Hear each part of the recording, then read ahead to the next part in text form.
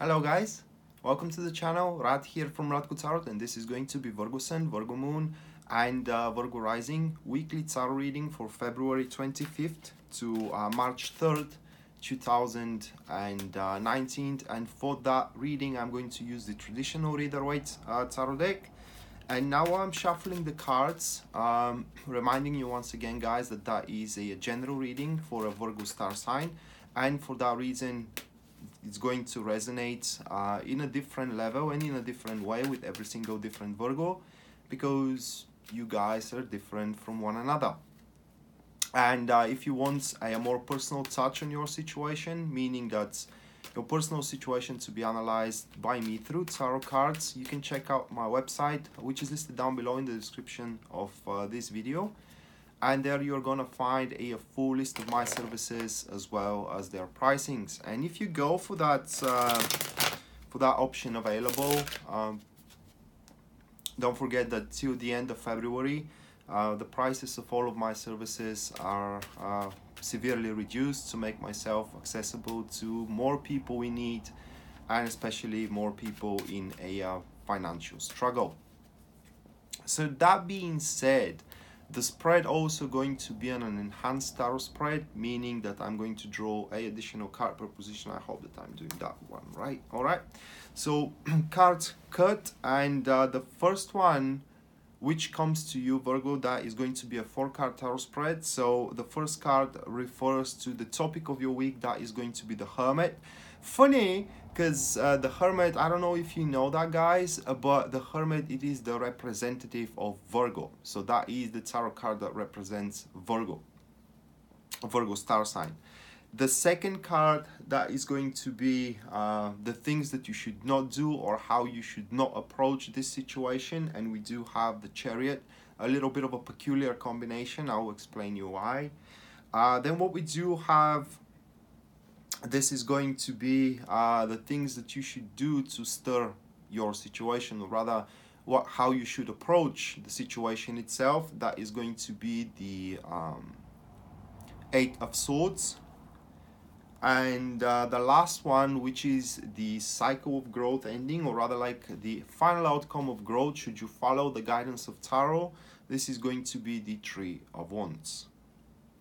So these 4, once again, we have the Hermit, followed by the Chariot, then it is the 8 of Swords, and the final one, this is going to be the 3 of Wands. All right. So I will leave the cards now at my desk here, so I don't wave them in the air because it's quite uncomfortable.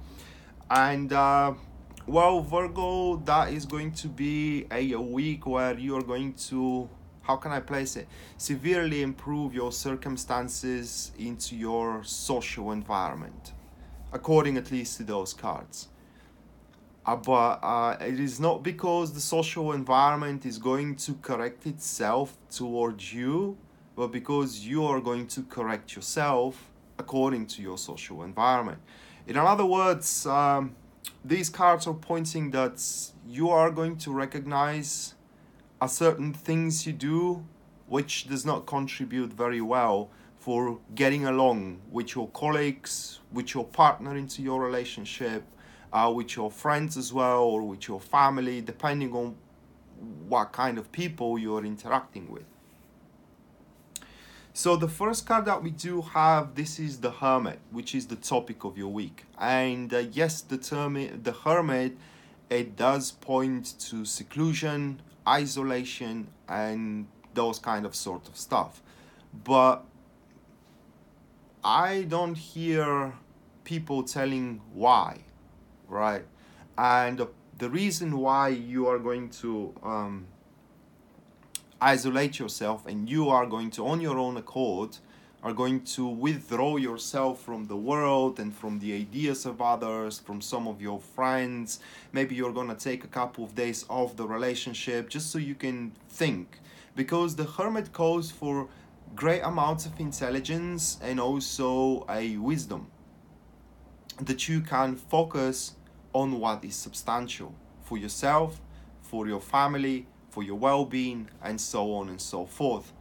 and especially in this case, focusing on what is substantial into the relationships you have with all of the people around you, just like I said, colleagues, friends, family, and so on and so forth.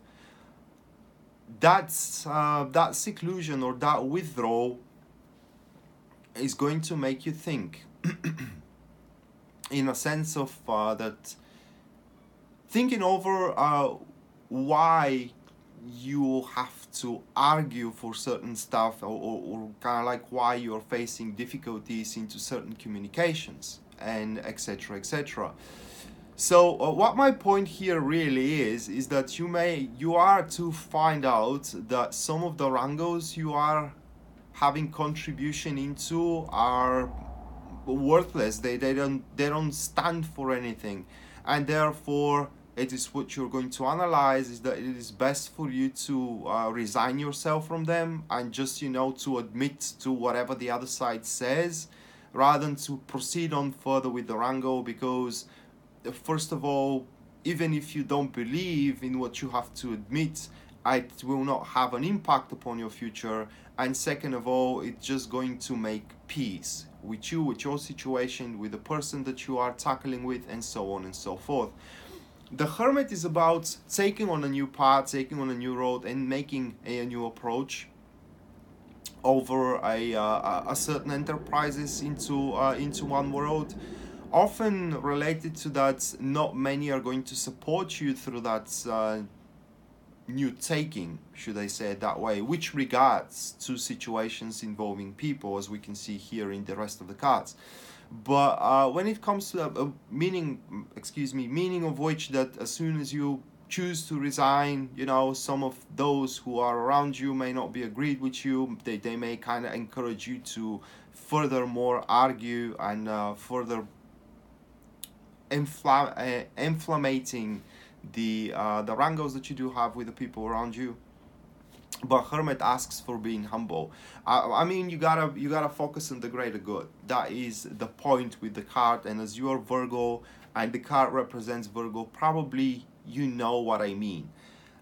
Just to give you an example of that, let's say that you are arguing with a friend over where to spend time in vacation, all right? And kind of like these wrangles escalates quite a lot. So but you taking a withdrawal throughout that week, stop seeing that friend of yours, it's likely that the insight that's going to come to you through your intelligence and wisdom is that there is no point in arguing. Let them have let them have it their way, because if you're meant to be happy, you're going to be happy regardless where you're going to spend your time of vacation. What I mean is that focusing on the substantial means focusing on the reason why you're doing it, and not on the way how you're going to do it, or what means you're going to need in order to do something, either regarding career or either regarding relationship. So it's the card asks you to be smart, very, very smart. And in that case, simply what the Hermit points is that sometimes it is better to give up on certain positions so you can make your world much, much better place. And the accompanied card here, this is going to be the Seven of Cups. And we have a passive supporters as a formation. And with the Seven of Cups, it will be very easy for you to discern which battles or which ways that you can take and make as an approach, either towards your marriage or either towards your career or friends, and so on and so forth, are going to work out. Basically, that is what is going to make you withdraw for a while here from your social circle, from your relationship, and so on and so forth, because just for yourself, to make an analysis, is it really worth leading these kind of conversations, or it is best for me to say, okay, all right, have it your way. And I think that the second one is going to be very, very smart. from one standpoint. It's first is going to ground the situation itself instead of creating more vague environment into it, and there won't be anyone disappointed from it afterwards. So what you should not do throughout the week regarding to the topic, and that is the Chariot, which is a completely the contrary of what the Hermit asked you.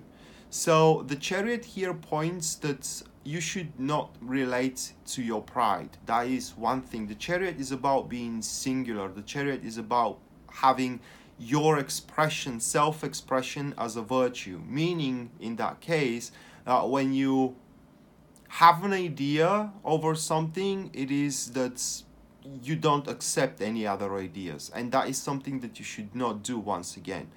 So, for example, if we go with the vacation thing here, and this card will represent your unyielding standpoint regarding the place you want to spend the vacation, and the ultimatum you give that if it is not your place, it's not going to be a vacation at all. So we are having some sort of a tenacity that you may incorporate into your relationships throughout the week, or you will have the ability, and maybe you're going to be prone to kind of like exert your iron will and tenacity into your relationships. And with the Chariot card, unfortunately, that could burn a lot of bridges. That is some sort of a negative property of the Chariot card, where it's just, some people will decide that they will abandon you along the way. Simply, you will be forlorn. And for that reason, it will be much better, instead of you bruising for what you want over other people, to try to empathize with them, and maybe a common ground can be achieved as well. Once again, it all needs to come through intelligence and wisdom. I mean, your propositions, your standpoints, and so on and so forth, rather than from stubbornness. Because the Chariot in these cases, it kind of involves a lot of stubbornness. As a matter of fact, to win against all odds, you gotta be rather stubborn, don't you? So a Chariot card also asks you not to be way too premature in a sense of making decisions, and especially when we talk about relationships here, because these cards could refer in such a way that you may recognize which could be your potential partner here throughout the week, and that is, if that's the case, this is going to be person from your social circle. And the Chariot here asks you not to be premature with jumping into such an endeavor, but take rather more slow steps toward the enterprise itself, instead of rush the situation. The accompanied card with the Chariot, that is going to be the Magician, and what we have here is passive neutrals. So basically, the Magician asks you to serve more as an example rather than as a tyrant. Right? So having an example of humbleness, or showing an example of humbleness towards your colleagues and as well towards your social circle. And what the Magician asks you here as a passive neutral is to try to communicate. That is the key. I mean, a lot of communication, being mad at someone, kind of like because they don't accept or because they're not agree with your standpoint, you being mad and kind of like stop talking with them, give them a silent treatment, and so on and so forth. It's not the way you want to approach the situation. Simply, it is best for you if you kind of open the diplomacy path, the diplomacy road, and really rely on your communicational skills to resolve the issues and to resolve the matter. Also, with the Magician, it is important, as it comes here with the Chariot card. It's rather important to support whatever action you want to take or you want to make with, I don't know how you say it, but with arguments, and with proofs, or rather like supported with convictions, instead of being just empty actions. What I'm trying to say is, don't do things just because you want to do. They need to be supported with certain wisdom, and your actions need to have a layout. Guys, I mean, it's very important so people can see where you're coming from, because they may have that difficulty. The people around you may have that difficulty. For example, if you perform into a project, into your career, and other people are performing in there as well, and you have a great idea for the project itself, and you say, we're gonna do that, that, and that, and you're in a leadership position, and they say, well, why we're gonna do it, and you, instead of explaining, you say, because I say so. This is what I mean. You have to talk with people. You need to explain to them where you're coming from. You gotta be wiser than stubborn. And it is likely that if they cannot find a common ground with you, at least they will follow you. That's the thing here. Not everybody, however, with the Hermit card, not everybody, only those who find you effective, and only those who finds you productive as well, and intelligent. Others who doesn't, they will simply detach from these cards, but that should not worry you at all, because as we said at the end of this part, that week kind of like forms for you and shapes for you. It's gonna lead you into a thing substantial in your life, and that will involve your social circle as well. It's a very, very broad reading. The way if I have to interpret it for myself, I would say that there is something in me that pushes people back. Okay, and I have to take time and think of what that thing is, analyze it, and stop doing it. Basically, this is what that reading tells to me if I was Virgo. Okay, but this is again how I take on the things. This is why I don't give a lot of examples with myself. Well, I do, but only for Scorpio. So the third card that we do have for you, Virgo, that is going to be the Eight of Swords, and this is how you should approach the situation. And here we're talking about the recognition that should you face a kind of like a dead-end situation or a difficult situation with the social circle you have and with the people that you're tackling with, that situation is not in this shape because you haven't contributed into it. What I mean is that you also have a finger in it to become to that way. Same thing like having a how can I place it, having an unsuccessful marriage. The both are guilty. I mean, your guilt may go, if your guilt may go just as far as you allowed yourself to be deceived and to be married, but you still have a guilt that the marriage is unsuccessful. Maybe you allow that person to deceive you in any way, but still you did contribute to that. It's in any kind of interaction. I mean, one relationship breaks not just because it's only one person's fault, it is because it's both persons' faults as well, and so on and so forth. So what the point here with the Eight of Swords is to recognize that you do also have a contribution into those kind of interactions, relationships with people that are not going very well.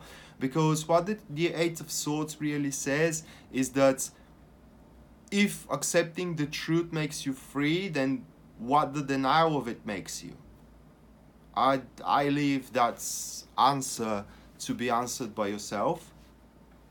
And the Eight of Swords also points to disruptions into communications, really, where one is stubborn and does not see beyond their points of view and their standpoint here, as the woman is chained to the swords, really, which swords represents woman's ideas and standpoints, and she does not want to see, or she's incapable to see what goes beyond. And in order to overcome that, you need to try to look outside of the box. Consider unorthodox methods, consider unorthodox ideas, how to fix your marriage, for example, how to fix your relationships, how to fix your projects as well. But the thing with the Eight of Swords is the biggest thing that the card encourages you here is to try to resolve the issues in the communications, because you can. These trifles, because they are really trifles, can and should be overcome by being more elaborative and by being more diplomatic as well, being determined to sit in the table of negotiations and try to find, if not a common ground over a certain thing or an enterprise, well, at least a peace regarding it. The accompanied card here, that is going to be the Nine of Swords. And as we said at the start, that we do have pride involved with the Chariot card. The Nine of Swords here kind of like represents, well, the Nine of Swords represents fears, but in this case it could represent, you know, the your, I could say, your fear, in a sense of that as soon as you recognize that there is some sort of a fault in you, that things aren't going well, you know, people may abuse that thing and may make you feel despondent regarding it. Well, in reality, those fears once again need and should be overcome, because otherwise, if you allow that fear to block you from expanding your vision and from seeing outside of the box, then the root of the matter, the real problem here, will remain undiscovered, not just unresolved, but undiscovered. So what we see here, the shade that the card adds, is that the true core of the issue lies beyond your vision. It lies beyond your standpoint. So it is kind of understandable why, if you watch that reading and you think what this guy is talking about, there is nothing wrong with me, I am perfect in anything, you know, in everything, well, we aren't, guys. I mean, that is a universal law. If you're good at something, no matter how good you are, remember that in this world there is someone who is better than you, and there is someone else who is better than him as well, and someone else who is better than him as well. So yeah, we are humans, we do mistakes, and that is the beauty of our nature. I mean, sometimes out of those mistakes the most beautiful thing happens. So yeah, that week it's going to be a week where you have to recognize what you're doing wrong with interactions with other people. This is just as far as it goes for now, okay? And from there to decide how to fix that, how to correct that error. And once you do, then the thing substantial for yourself is going to start unfolding, because this week could turn out, for example, that you need a new home, all right? You need a new home, and in your social circle there is that really good, how you call it in English, real estate agent. But beforehand, you had a really big wrangle, and now you don't talk with each other. So what you need to do to buy really an awesome home, because you know that this real estate agent can make you a very, very good offer, well, you got to rely on your communications. I mean, you got to put your pride on the shelf, and you have to apologize even if you don't think that you are right. So it's kind of like making smart moves rather than stubborn moves, if I may express it that way. So yeah, pretty much this is as far as it goes, at least with the examples here and the conditions that Tarot has in a guidance to you. And so what happens after you fulfill that? We do have the Tree of Wands.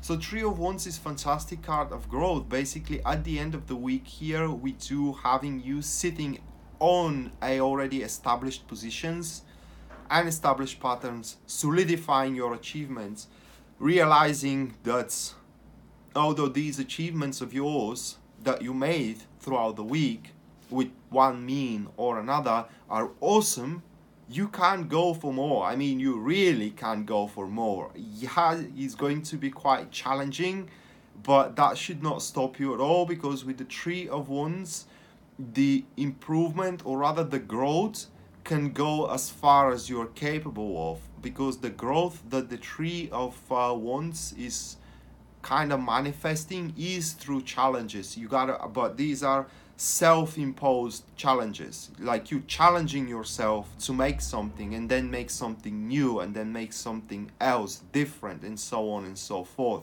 This growth does not come on its own accord. It is where you provoke it, and you will be able to, with the new means that you're gonna have from the people that you make peace with. Okay, so and with the Three of Wands as well, it is likely that at the end of the week you're going to you will, excuse me, have a result which completely answers to your expectations as well. Following the real estate agent thing, it seems that they will, at the end of the day, help you to find a really good home for yours. But should you approach the situation in the smart way rather than in the proud way, or in the, as well, you know, stubborn way. But with the Three of Wands, yeah, your results are completely going to match your expectations. And also the Three of Wands is about a lot of new fields to conquer. So that thing as well, I mean, all that process that you went through the week is going to as well give you kind of new opportunities, which at that point are going to be just formed as an idea rather than something that can be straight away charged through. But in that case, Three of Wands is about your ship coming on the harbor, and you gotta board it. And boarding it could be a bit challenging, like I said. However, it will worth it big time. A very positive card about career, by the way. If we're talking about your career with the Three of Wands, it means that your creative expression truly is going to improve significantly the projects and the tasks in general that you're working upon. And the accompanied card that we do have here, this is the King of Wands. So what we do have is active supporters, and what this card adds here as a shade is that you will start enjoying life more and more. Kind of like you're gonna start valuing the exhilarating moments of your life more and more. Your positive attitude toward the future itself will improve drastically and dramatically. Your belief will become more and more clamorous rather than gloomy. And finally, with the King of Wands here, it does seems that your ideas are going to be transformed into a very, very powerful action. So my final thoughts on the reading is that you do have a person around you that you're not in a very good terms with at that moment, which can help you grow in a tremendous way. And you gotta find an intelligent way to attract that person as your ally, right? Because the hermit card ain't about pride. It ain't about dignity. It has nothing to do with it, guys. It has everything to do with analyzing what you need and making the intelligent moves to obtain it, even if that means that you have to say sorry when you don't mean it, because hermit is always focused for the end goal, and not just the end goal, but what is substantial for you. And sometimes we have to go, well, most of the times we gotta go out of our ways to really obtain the thing that it is essential for ourselves and substantial for the improvement of our lives. So that being said, Virgos, this was your weekly tarot reading for February 25th to March 3rd, 2019. I hope you enjoyed and you liked it, guys. And once again, that was a general reading, and for that reason it's going to resonate in a different way with every single different Virgo here in this world, because your situations are different. But if you want more personal touch and your personal situation to be analyzed by me through tarot cards, You can check out my website, which is listed down below in the description of this video, and there you're going to find a full list of my services as well as their pricings. And should you go for that option, don't forget that till the end of February, all of the services are massively reduced to make myself more accessible for the people in struggle, and especially in a financial one. Rad signing out now. See you around. Bye.